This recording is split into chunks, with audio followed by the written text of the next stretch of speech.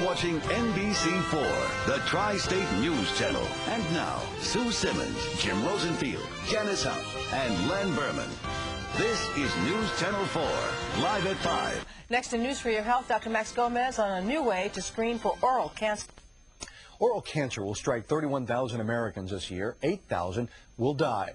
The good news is that oral cancer is simple to find. It starts as a suspicious-looking spot that your dentist can see. But to tell whether a suspicious lesion is potentially deadly requires an invasive biopsy. Now, there's an easier way. We're going to check that area that we're concerned about. During a regular dental checkup, Nancy Zelmo's dentist noticed a tiny white spot on her tongue. And we just watched it for a couple of weeks. It didn't go away. Nancy's odds are good. Only 2 to 3% of suspicious areas turn up cancerous or even precancerous. But in the past, the only way to know for sure was to perform a painful biopsy. The problem with oral cancer is that up until recently, there hasn't been a simple non-invasive test in order to discover if an abnormal-looking lesion is actually oral cancer. Now, a new technique called the oral CDX brush biopsy is letting dentists like Jerry Simon toss the scalpel while improving the detection of early mouth cancer. Brush biopsies are a really cool thing.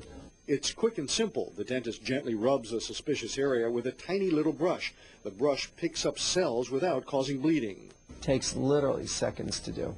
So, how did it feel? Like a little toothbrush. It was very simple, very painless, and it was surprising.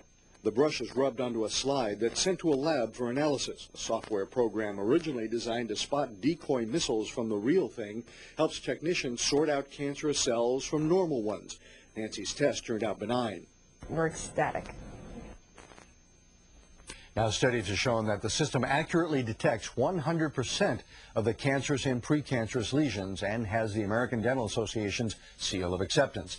The new test, including lab work and dentist fees, can run up to $215, but many medical insurance plans cover the cost and beats the heck out of finding out very late that you have cancer. And 100% accuracy. That's great. All right, Max. Thank you. That'll do it for Live at 5. Thanks for joining us.